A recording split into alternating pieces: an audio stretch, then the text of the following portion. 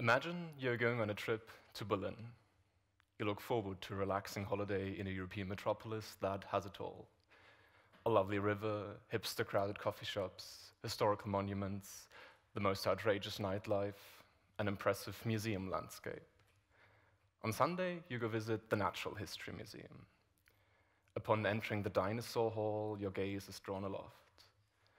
You find yourself at the feet of Giraffatitan branchi, a long and naked dinosaur, the world's tallest mounted skeleton. Your eyes follow a seemingly infinite chain of vertebrae until you spot a head some 13 meters up in the air. This animal is unbelievably majestic. It makes you feel incredibly insignificant.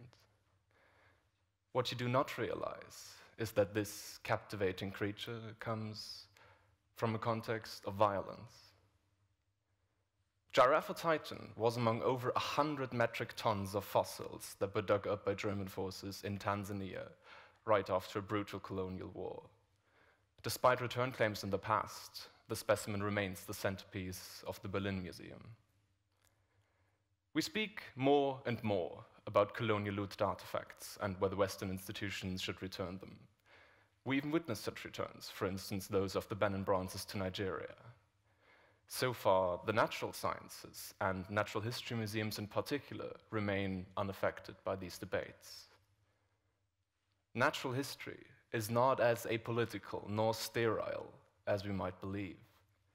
Visit a large Western natural history museum, just like the one in Berlin, and you can be virtually certain to find objects of colonial provenance exhibited there. That is, however, only part of the story. Dinosaur theft is not only a colonial issue, it keeps happening to this very day.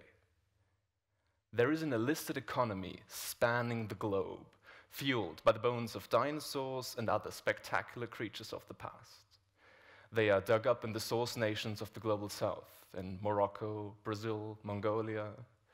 They are smuggled to Western countries in violation of export restrictions and customs regulations. They are sold in auctions and at gem shows. They end up in private collections and public museums. The fossil heritage of source countries is stolen, commercialized, and retained on the other side of the globe. These unethical and often illegal practices put source countries at loss in several respects.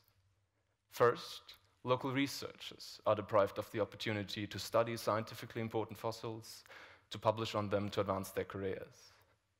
Second, local museums lose charismatic specimens that could attract tourists and help educate the general public and inspire the next generation of scientists.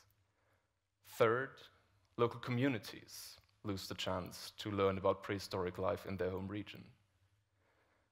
And finally, science also suffers. Obtaining specimens through illicit channels often means losing crucial information about the discovery context. Moreover, the high prices paid for fossils incentivize dealers to tamper with specimens to make them seem more spectacular. That, however, only becomes a concern when fossils end up in the hands of scientists.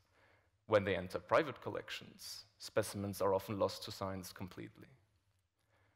And yet, these practices continue. Paleontologists keep conducting research on fossils that were stolen from Brazil, or on amber with fossil inclusions that is mined using forced labor in a war zone in Myanmar. They might be driven by publication pressure or by the quest for scientific prestige.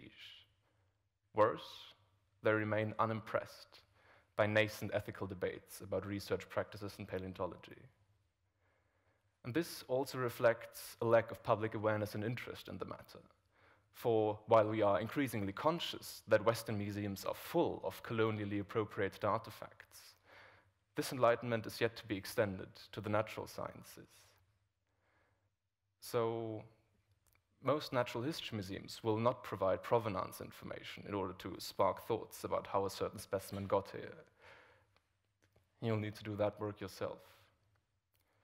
So when you next marvel at a majestic dinosaur in the museum, think about the politics of natural history. Think about accessibility and exclusion.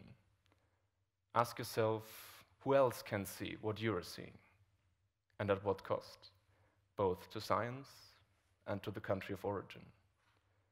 Giraffe or Titan, if it could talk, would tell the full story. Thank you.